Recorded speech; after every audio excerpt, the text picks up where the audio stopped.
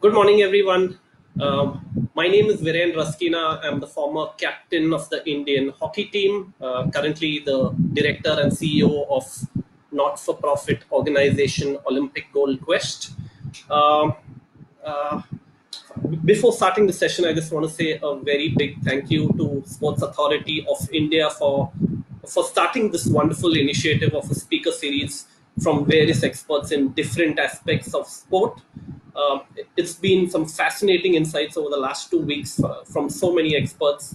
And today I am going to be discussing on a topic about the ecosystem of an elite athlete. Uh, Before we get into that, I remember quite a few years back, I was talking to the Australian great hockey player and former hockey coach, Rick Charlesworth. And Rick always told me that, within most meetings and sessions take almost 1 hour to one and a half hour. And in his opinion, meetings and sessions should not be more than 40 minutes long because after that, everyone's attention span went downhill. So, in adherence to that, I'm going to try and keep my session to around 35 to 40 minutes. And after that, I'm going to open it out to various queries and questions from all of you all. So please do keep the questions flowing in.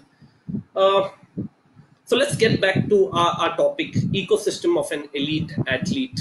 Um, I've had the good fortune in having had the opportunity to play with the Indian hockey team at the highest level of sport. I played at the Athens 2004 Olympics. And when I look back over the years, I think I was really lucky to have a very good ecosystem for me growing up. Uh, and I hope that I can share some of those insights and experiences with you over these next 60 minutes. So let's start with the most important ingredient in the ecosystem of an elite athlete. And I've actually chopped down 20 points that go into making that ecosystem. There may be more as well that I may have missed, but these are some of the more important ones that I felt are very relevant to most athletes, coaches, and people involved in preparing athletes at the highest level to represent India. So, point number one in that ecosystem is the coach itself. Of all the ingredients that go into the mix of building world champions, Olympic champions, I think the coach is the single most important ingredient. I don't know of a single athlete who has gone on to achieve at the highest level who did not have a quality coach working behind him or her. Um, I myself, at various levels, had different coaches training me. And I like to add here that it's just not the one coach who, say, is our coach at the highest level, at a senior level, that is important. But every coach along the way that is important. It may be the grassroots level coaches, it may be the intermediate coaches, it may be the elite level coaches. Each one of them has a role to play, and each one's role is very important. So, growing up, I remember when I was in school, I was in St. Stanislaus High School in Bandra, and my school had a tradition and culture of playing hockey, and we were lucky to have a big hockey field as well. It was a grass ground at that point of time. And my coach at that time was a hockey Olympian who played at the 1984 Los Angeles Olympics, Marcellus Gomes. And really at that point of time, in the very impressionable age for me, 12, 13, 14, 15, Marcellus Gomes taught me everything that I knew at that point of time. And when I think back, if it was not for Marcellus Gomes, there was no way that I would have gone on to play for India. And there were so many coaches along the way. When I reached junior India, there was Harinder Singh, C.R. Kumar, Clarence Lobo. There was Bansalji, who was my coach at Indian Oil Corporation. There was the Olympian Daryl D'Souza, who was my coach in Air India. Clarence Lobo coached me at Tata. So I had so many coaches along the way.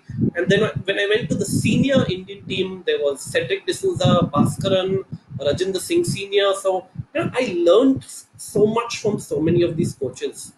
And the interesting part was that every coach had a different style of functioning. Every coach had a different method of coaching. But I always try to take the good points from various coach and use those points to mold me into a better player.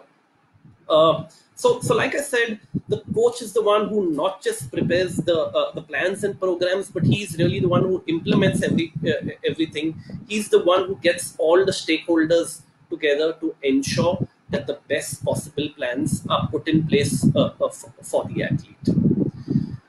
Point number two in the ecosystem, I think, extremely important is the actual physical infrastructure and location where athletes are training.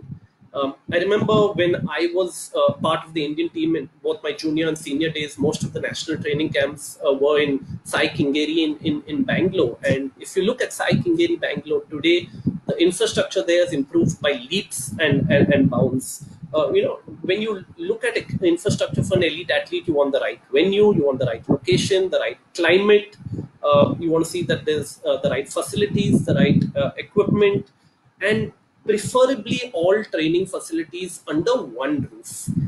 So just not the actual training pitch or courts or say a boxing ring, a wrestling mat. You also want the accommodation, you want food, you want medical facilities, you want a gym, you want a swimming pool, recovery facilities. If everything is under one roof, that would have been the ideal scenario. And I'm glad to say that in the last decade, if you look at the various Sai centers across the country, a lot of private facilities have also come up over the last couple of years. You have the JSW facility in Bellary, you have the Padukone Dravid Center for Sports Excellence in Bangalore. I think they have simply marvelous class facilities, and it's good that athletes are getting exposure to much better venues and facilities. I think some things like climate play a major role when you're training, especially for outdoor sports. So take for example archery. It's very hard to train for archery when it's extremely cold in the north of India during winter, especially for morning training sessions when the temperature goes down to less than 5 degrees and you're out there in the open field trying to do archery. So I think the right venue, the right locations are very, very important. Obviously, gym facilities to ensure equipment is up to date. They're running in good conditions. These are the little things that make a difference, because at the highest level of sport, it is really the 1%ers that make a difference. If we get 1% better in each and every aspect, I think cumulatively the our elite athletes will progress much more. Point number three is the physiotherapist. I think increasingly physiotherapy is playing such a major role in sport, where fitness levels are going through the roof and recovery is getting more and more essential. So at the highest level, you want the physiotherapy team to be experienced. You want them to be well qualified. You want them to have a good temperament. Um, you want them to have experience in dealing with senior athletes. They should be able to take the rough and tough life of national camps. It's very different from being a good physio in the clinic and being a good physio on field. Because on field is a very tough life, and you want your physios to be there every single day, every single session, experiencing what the athletes go through. And I think a good physio would be able to a large extent, prevent injuries with a lot of with assessments and day-to-day work. A very important aspect is to monitor daily wellness, wherein we can understand if an athlete is going towards injury, maybe due to over training, or you want to help them to help in load management, in enhancing the quality of movement. Really, I think physios play such an important role in recovery of athletes, especially in the physical sports. But really, every sport of physio is very important. I would also add here, in good medical facilities, we should have doctors on call, especially for some of the most common injuries that we face. I would say back, ankle, knee, shoulder. These are some of the most common injuries that face even ENT problems. Good doctors should be on call so that uh, the speed of service to the athlete is very quick. The next I would go is to the trainer, and again, I think you want trainers who are very up to date with latest training methods. The trainer should be able to do regular, measurable assessments for the athletes and inform the coach on increasing and decreasing loads. There are different loads that you give to an athlete during off season, when you're closer to competition, and I think the trainer has a very essential role to play. I would add here understanding the nature of the sport is very, very important. Take, for example, different physical sports like hockey, badminton, boxing, wrestling. In all these sports, you need to be physically extremely fit, but the nature of training for every sport is different. Every sport has unique skill sets as far as physical parameters are concerned. So if you look at hockey, if you look at football, you need a lot of endurance. If you look at badminton, you need to be very quick over a short period. So your agility has to be really good over a 5 to 10 meter area. Being able to lunge, being able to recover back on your movements in boxing and wrestling also. In boxing today, there are 3 rounds of 3 minutes each. That's 9 minutes. Wrestling is 2 rounds of 3 minutes each. That's 6 minutes, and it's really a sprint. And you got to be bang bang bang on it from the first second until the final whistle. So I think the skill sets of different sports are different. It's very important for the physical trainer to understand the specific natures and unique skill sets to every sport. Point number 5, I would go to the nutritionist. I think diet is playing an increasingly important role in modern sport, and we've had some excellent sessions by Ryan Fernando on the various aspects of diet. I'm no expert in that, but just from an athlete point of view, what I would say out there in my advice to players, coaches, nutritionists is to just ensure that the diet is simple, practical, and implementable. Very often I see nutritionists giving very complicated diets, which on paper theoretically is very good, but the key thing is to be able for the athlete to implement the diet, and availability of those supplements and food is very, very critical. Right options for elite players, they're traveling a lot on tour. I think the right options while traveling abroad, especially on tour, is very critical. More so for vegetarians. More than 50% of the elite athletes in India are vegetarian. And I remember growing up, for me, I've seen a lot of the hockey players on tour, especially the vegetarians, really almost living on fruits, salads, and bread.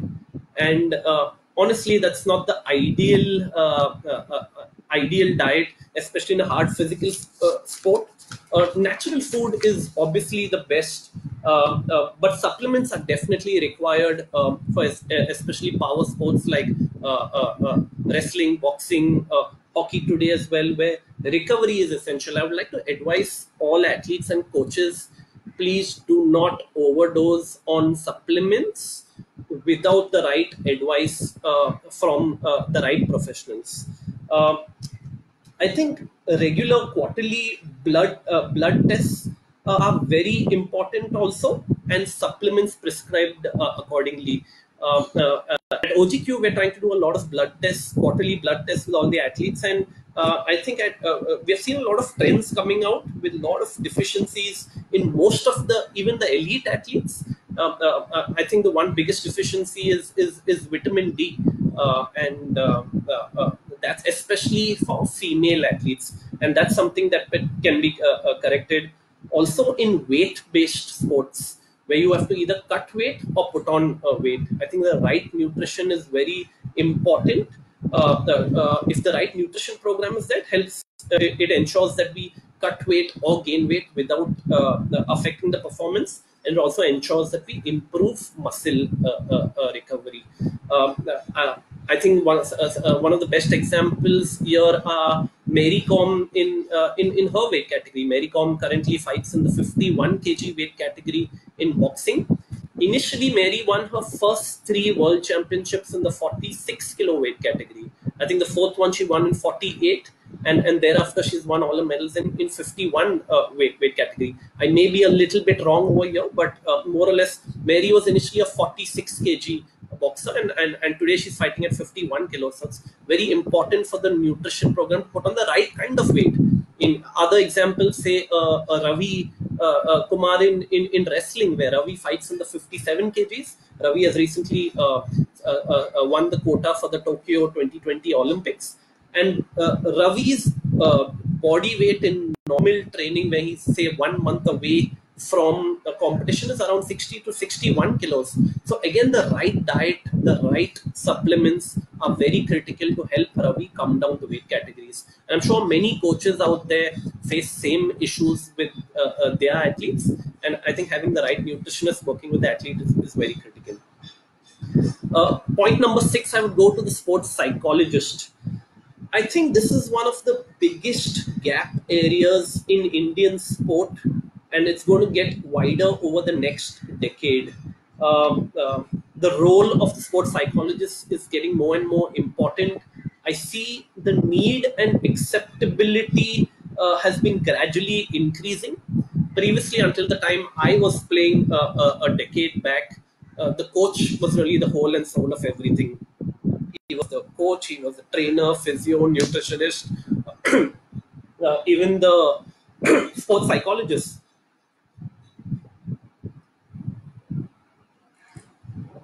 But today, I think sports psychology is playing a more and more important role over here, and it's a very specialized field. I would like to say here that winning the trust of the athlete is a very key ingredient, and we really need to develop good Indian sports psychologists. I emphasize on the word Indian because it's still okay with foreign coaches, foreign physios, foreign trainers. But when it comes to a sports psychologist, uh, uh, I think the understanding language and understanding culture plays a very critical role over here. Uh, uh, so, and when I say that, because as a psychologist, you're going to be discussing very personal, very intimate details with an athlete, and to be able to understand the challenges faced. And another crucial element is this is for the psychologist to actually be present in training sessions, and here again understanding the nature of the sport, understanding the nature of the challenges that every individual athlete faces. So take for example badminton. The challenges faced by Saina would be very different from the challenges faced by Sindhu, though both of them play in women's singles badminton events. So understanding those unique challenges is very critical. I think it's also important for the sports psychologists to actually travel on tour with athletes, because most of the challenges actually crop up during competition, and understanding the pressures faced during competition, the day before an important match, the 1 hour leading up to an important bout. I think those challenges are very critical, and I like to repeat what I said earlier. These are the 1%ers that sometimes make the difference between participating and actually winning. Point number 7 is the video analyst. Uh, Video analysis is another area where India has been a little bit behind the curve. I remember in a sport like hockey during my playing days, some of the advanced hockey playing nations, so Australia, Holland, Germany, at that point of time had top quality video analysts.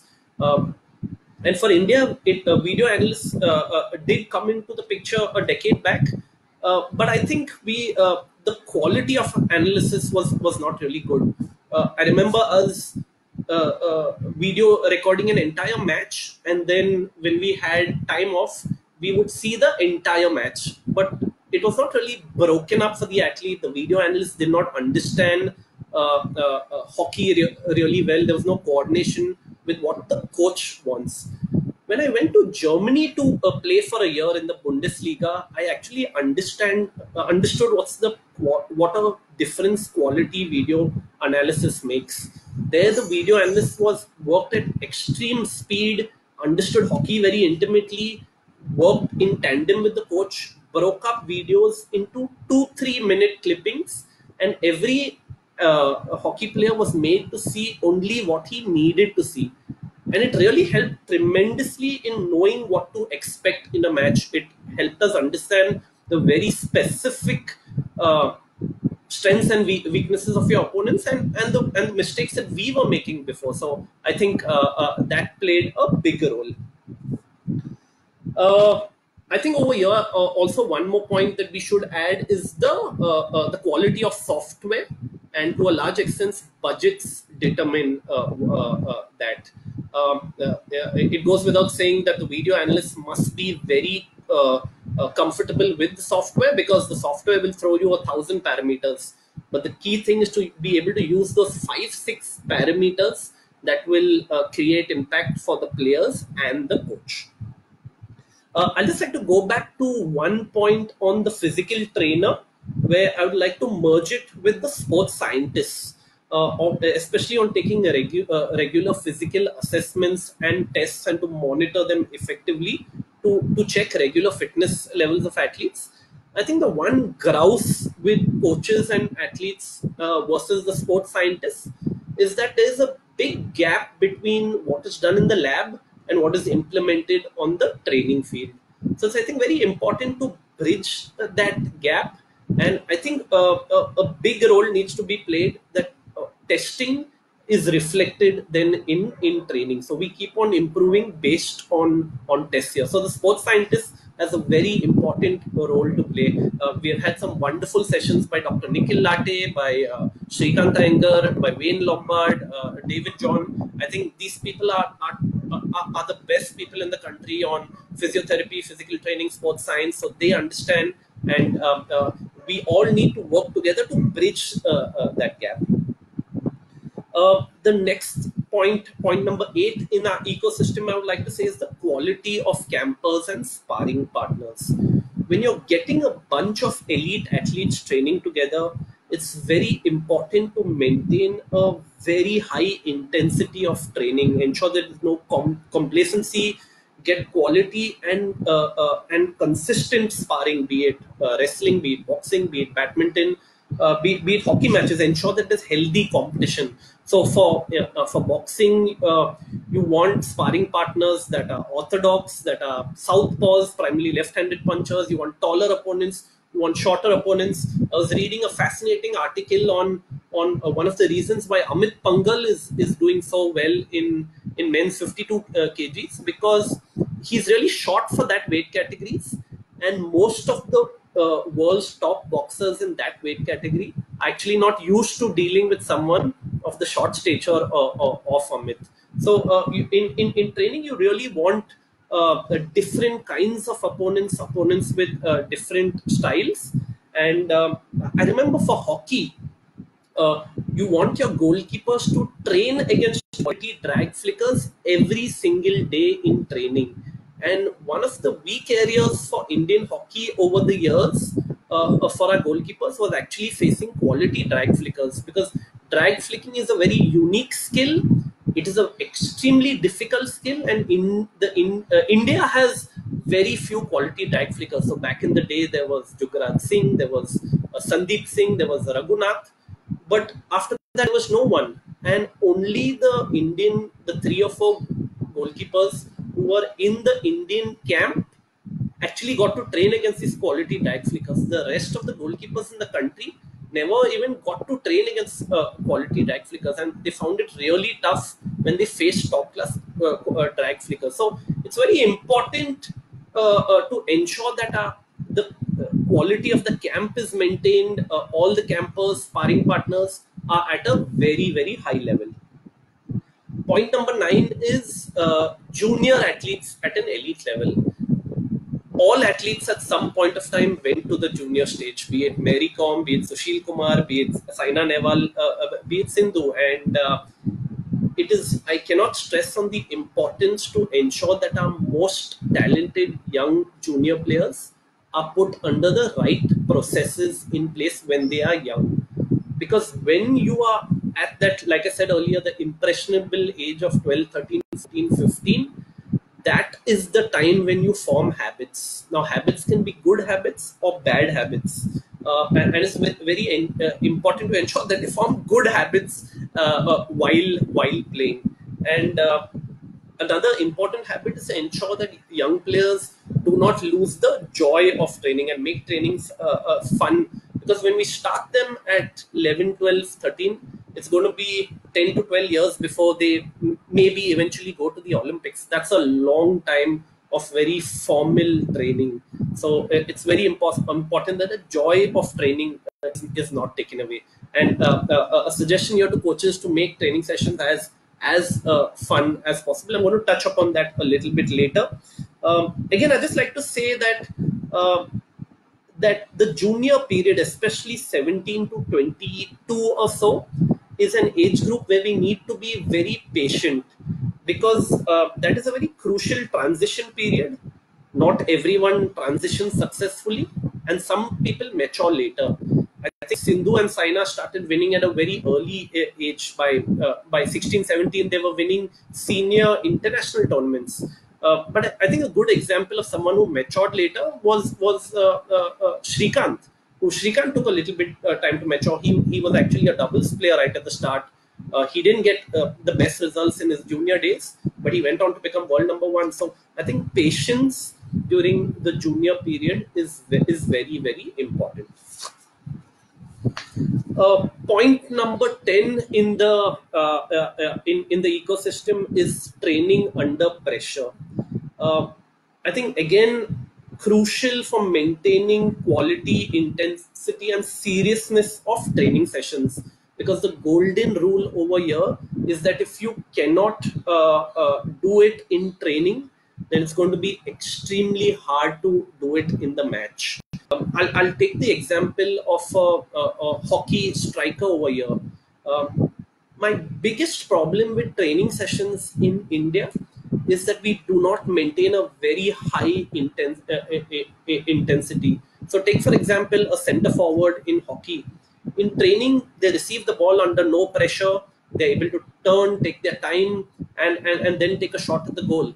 While in reality, in a match against a big, strong European or Australian defenders, you will never ever get that time. Everything happens in split seconds. You have to be smart enough to take decisions quickly and think and make the right decision under pressure in a split second.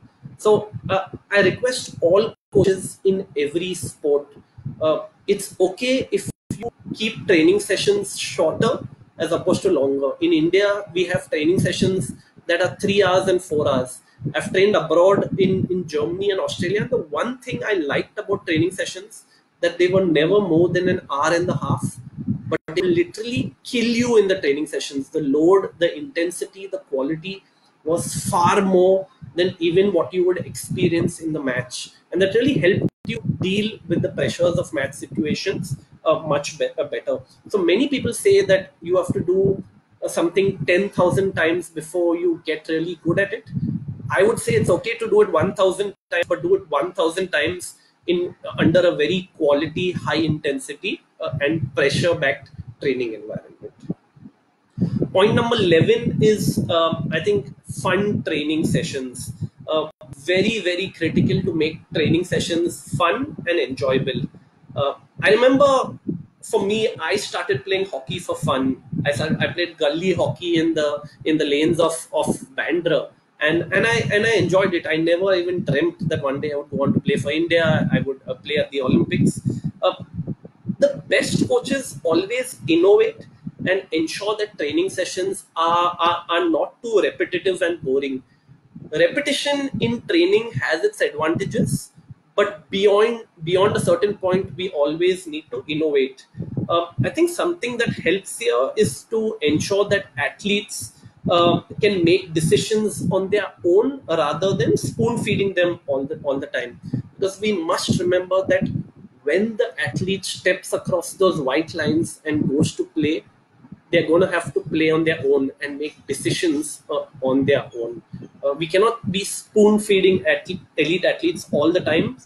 Uh, in elite athletes, the best players have the quality of really adapting to changing scenarios.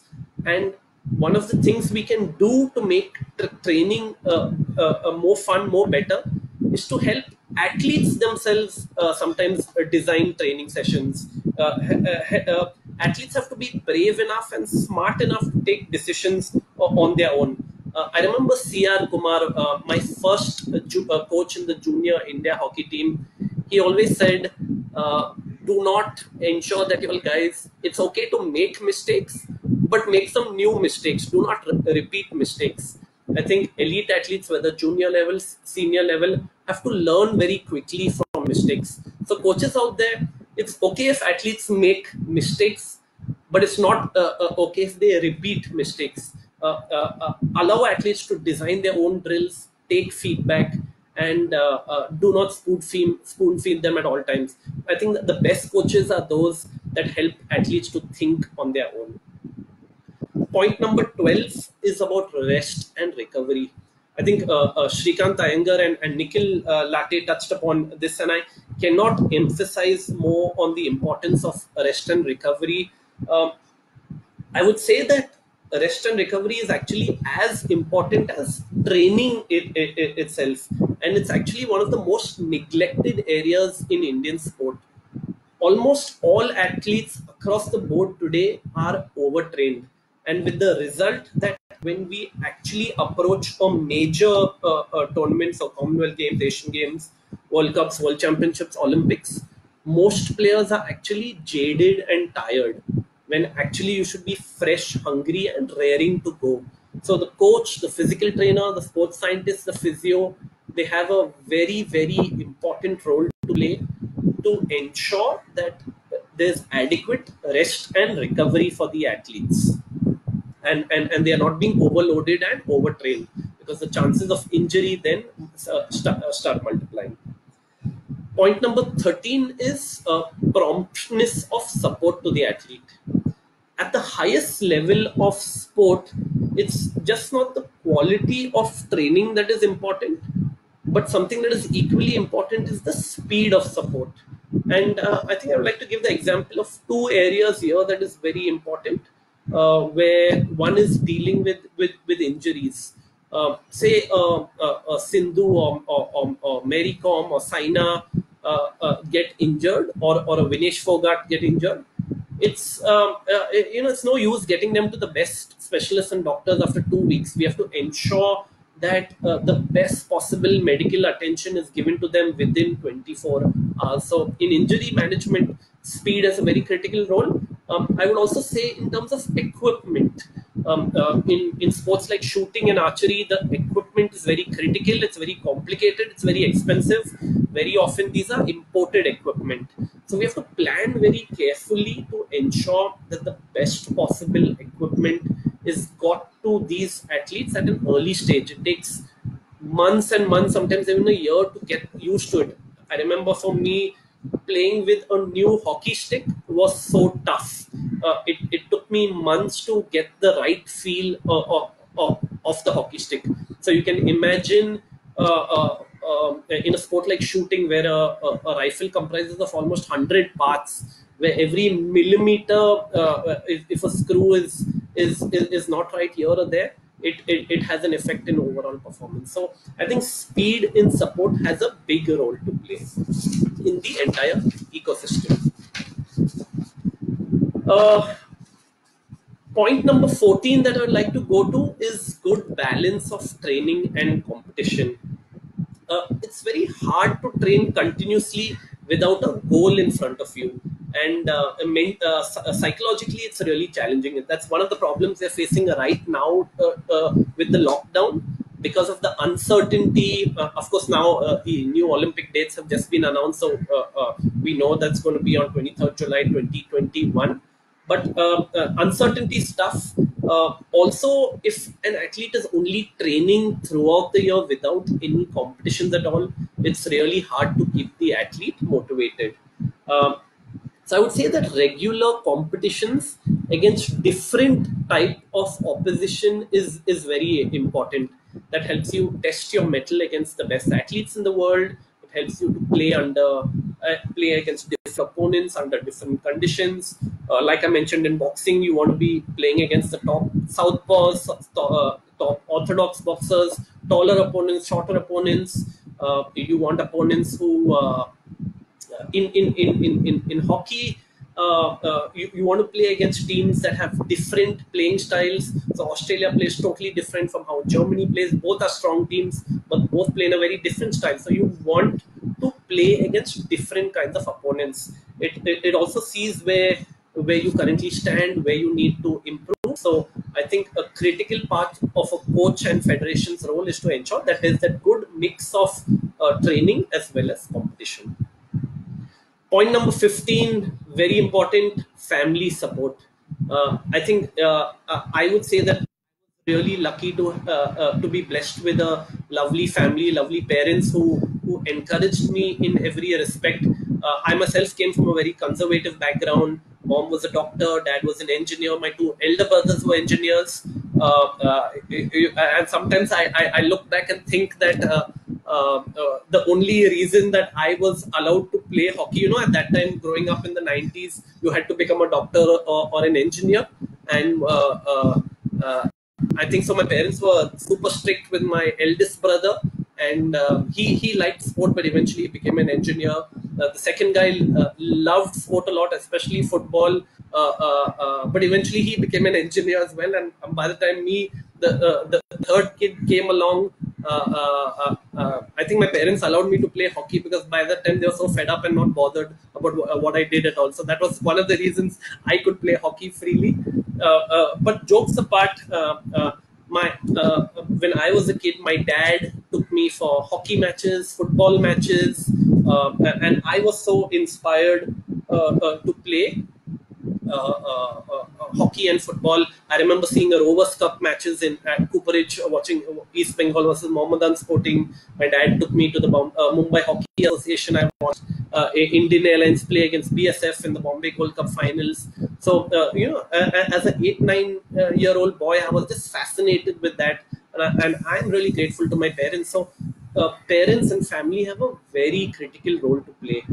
I would like to also say over here that there's a fine line between encouraging parents and interfering parents.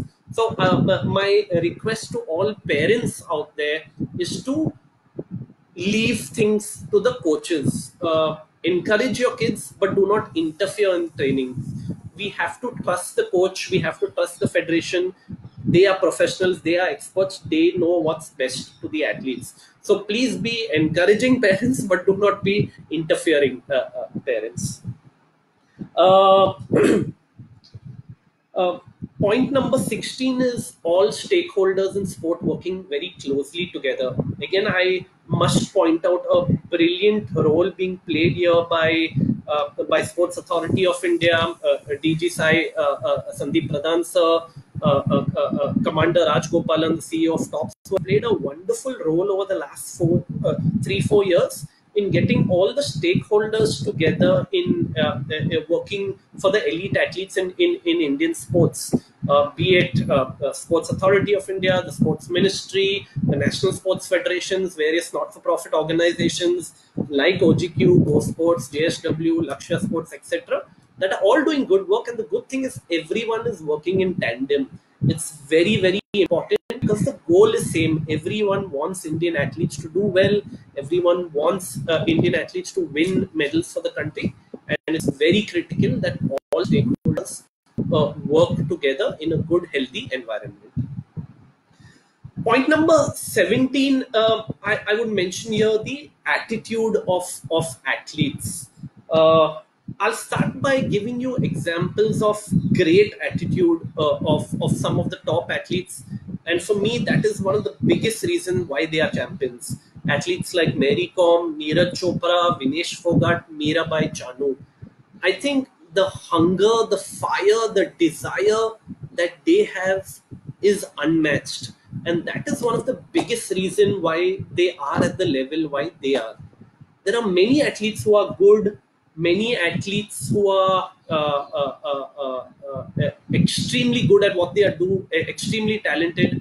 But I think they lack a little bit in focus, discipline, hunger, the ability to come back from defeat. I think these are really challenges that are there, and having the right attitude for athletes is very critical. I'm almost finishing. Just three quick points before I open it out to questions. Is reaching the top versus maintaining consistency at top.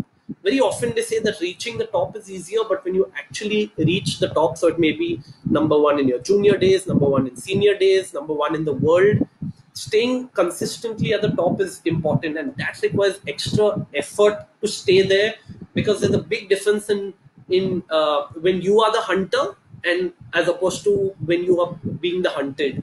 And I feel that the team working with the athlete, and it might be individual sports, but there's really an army of people working behind the scenes that are very important to continuously plan and implement changes. Point number 19, last couple of points, just your management of the field. For elite athletes, it's not just the dealing with the pressures on the field, but dealing with it's what is equally important is dealing with pressures off the field. I think athletes need to be very smart to know their priorities, know what's important.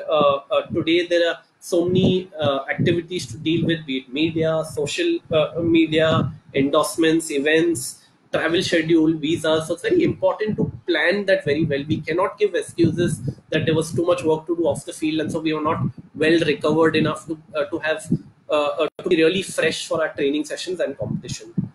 And last is adaptability. Uh, Champion athletes, champion teams, they adapt.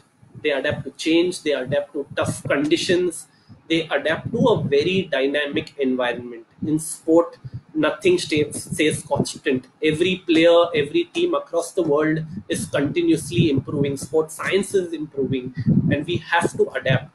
And part of the adaptability is actually not complaining and grumbling. That is the biggest lesson I have learned from one of the biggest legends of Indian sport, Prakash Padukone, where he said that when he won the All England title in the 80s, he never complained or grumbled. He didn't even have a proper badminton court to play in. He played in a wedding hall where the roof was a low roof, so he couldn't even toss his serve high while training. But he said that I converted a disadvantage into an advantage because I had to actually serve through the bars of the roof, and it actually helped in improving my accuracy. So he became very accurate, and I really admire Prakash sir, because at that time he didn't have a proper coach, there was no physio, no trainer, no nutritionist, no mental trainer, nothing, and he went to beat the best in the world.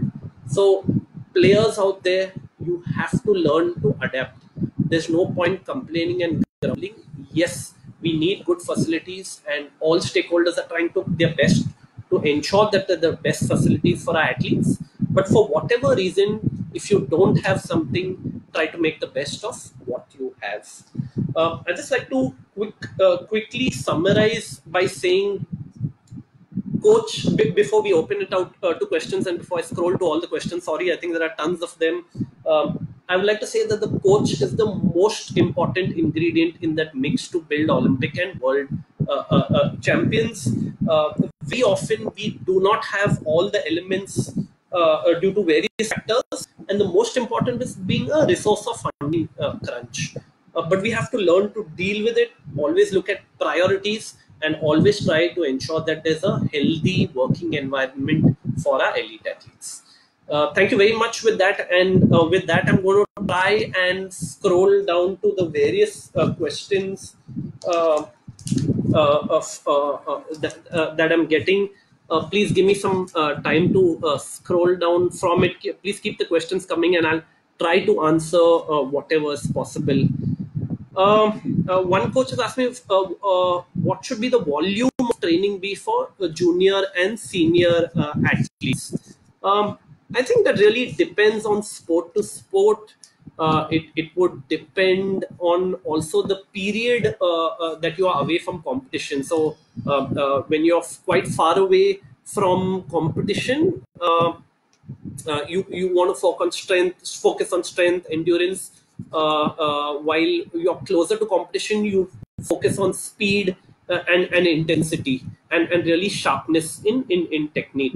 I think you're working closely with the physical trainer, scientists would be really helpful at that time. Yeah.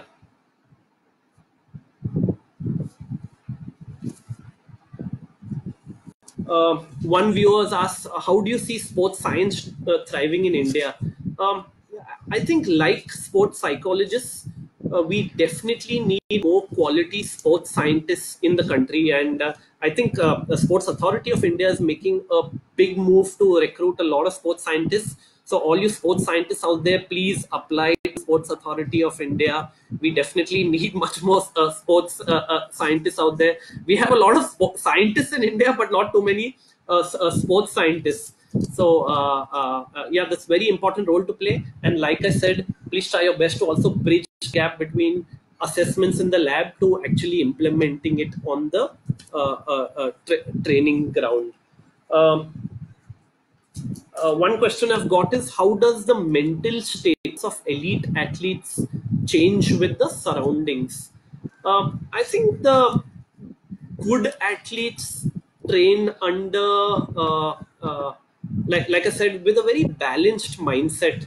The good athletes, the really top athletes, do not get too affected. It's very important to stay very equitable and balanced in your mindset, not to get hassled and stressed out under pressure. And that's something I've really learned from someone like Mary Com. Like I said, what makes her so special is that she has no fear of anyone. There are two things that I would like to add over here. That there's one part of things that are in your control. There's a second part of things that are out of your control. What we as athletes and coaches can do is at least look at things that are within your control and do it to your best. So things that are within your control is being disciplined, going for training sessions on time, working very diligently on our fitness, on our nutrition. Those sort of things are all within our control. What is outside our control? Uh, the climate may be too hot, too cold. Sometimes we don't get equipment on time. Sometimes when you go to play a hockey tournament in another country, I remember going to Pakistan to play the India-Pakistan hockey series. There were 50,000 people abusing the Indian hockey team. So it might be hostile environment, hostile crowds. These are things that are out of your control. So don't worry too much about those things. The things that are within your control, try to do those to your best. Um, from one of the viewers, track and field is international exposure very important. Like I spoke on my point on balance in training and competition. Um, uh, it's very important to have the right balance of competition. Now, very often you might not be able to afford international exposure, especially if you're not in the Indian team and you're not being sent by the federation. So, as much as possible, try to have regular competitions. The general thumb rule is every 3 months, 2 or 3 months, depending on again on the nature of the sport. Try to ensure that there are competitions. Uh, Yes, I'm still looking for some more questions. Just give me a minute as I try and scroll down.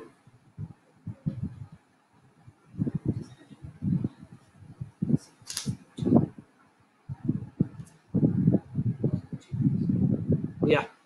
I think I see lots of coaches logged into this session. So I just want to say a big namaste and thank you to all the coaches out there. I think you are father, guru, mentor, guide, sports psychologist, everything for us. So I think everything we as athletes have achieved so far have been to coaches. So a big namaste and thank you to all the coaches that are out there.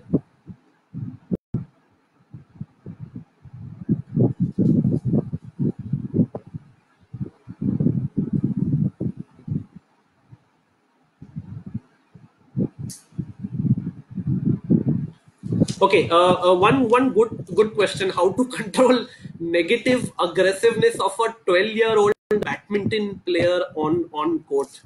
I think at different levels, different athletes all go through phases, and like I spoke about, I think Shrikant also took the topic on adolescence, and that adolescent age group is a very critical age group where where young athletes are going through physical changes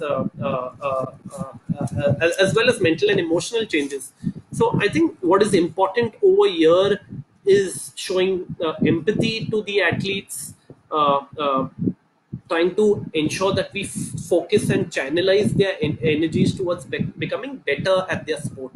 Sometimes being aggressive is okay, but just ensure that aggression is channeled in the right direction. Roger Federer is the best example, where he was very aggressive as a young player. He broke many tennis rackets, and today he's possibly the best tennis player of all time. Although I must admit, yeah, I'm a Nadal fan, but still I'll acknowledge that Federer is one of the best of all time, and I don't want any questions on this. I don't want to go on a Federer versus Nadal debate over here. I've got a question saying, are Indian athletes well trained regarding anti-doping? What are steps taken to improve it by SAI, OGQ, Go Sports, JSW, especially with the younger athletes? Rahul, excellent question by you. I think Sports Authority of India, as well as the various not-for-profit organizations, are taking many steps to do it. NADA is also playing an important role. And here we must understand that education is the most important part in fighting the evils of anti-doping, and it's not possible to babysit athletes 24/7 to see every single food item, supplements, or medication that they are taking.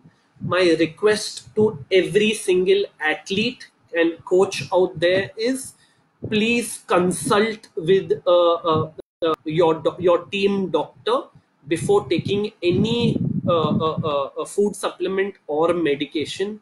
Do not take anything on your own, even if the coach says आपका endurance के लिए बहुत अच्छा है, आपका strength के लिए बहुत अच्छा है. Please do not take, especially any new medication or supplement. Consult a professional, consult the expert before taking in. And continuous education forums are being held for athletes from different sports from the National Sports Federation to ensure that their athletes are continuously educated on anti-doping. Again, I'm not an expert here, so I would leave that question to the experts. How important is it for athletes to replicate match pressure in training? Like I touched upon my point on training under pressure, very critical. I'll repeat the golden rule: if you cannot do it in training, chances are very high that you will not be able to do it during the match. So coaches out there, especially as we're closer to the tournament, there's no point doing things very slowly, very in a non-pressure environment. Push athletes to the limit. Remember, when we are working with elite athletes, we are always pushing them to the limit every single day, and that line is very fine. Keep pushing them, but ensuring that they don't go over that line and start getting injured as well. So quality sessions is very important. Take regular feedback from the athletes, because for an athlete to come to that level, that means they are extremely smart, and taking that feedback from the athletes to knowing the challenges that he faces during competition is very critical. I've got a question, interesting question on coaching. Can we produce great coaches like Rick Charlesworth and Roland Altmans? I would say that we already have many good top quality coaches in various sports in India. But like I said, the coach is the most important ingredient. We can't have 5 quality coaches, 10 quality coaches at every single level, at grassroots level, intermediate level, elite level. The coaches are critical, and we need to be doing more and more coaching education programs. Every state federation, every national federation has to continuously upgrade skills. I would like to say here that Hockey India is, I think, doing an excellent program on upgrading skills coaches, getting more licensed coaches. I know that the All India Football Federation is having very regular licensed coaching programs. Every sport should do this. It's not just enough to have top coaches at the highest level for our elite athletes. If we don't teach our talented kids, the young, when they are 10, 11, 12 years old, we will never get top athletes then. So we have good coaches, but there's still a lot of work to be done to get more and more coaches.